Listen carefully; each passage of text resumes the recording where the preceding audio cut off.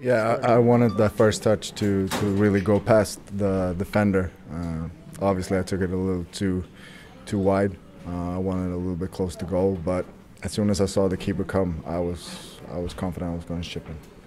Perhaps that was the best touch in the end. Yeah, considering what happened when the keeper came out, if it would have been on his line, I would have to cross it. So I'm glad he came out of his line and I was able to chip in. You seem to be very active, just surging forward, both with the pass and with your run today. Yeah, I felt like my runs were good, but I felt like my touches weren't really there today. Actually, a little bit sloppy at times. It's not really how I play.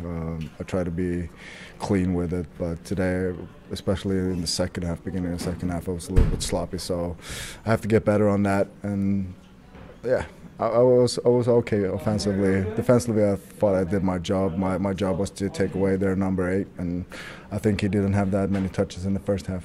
Talk about playing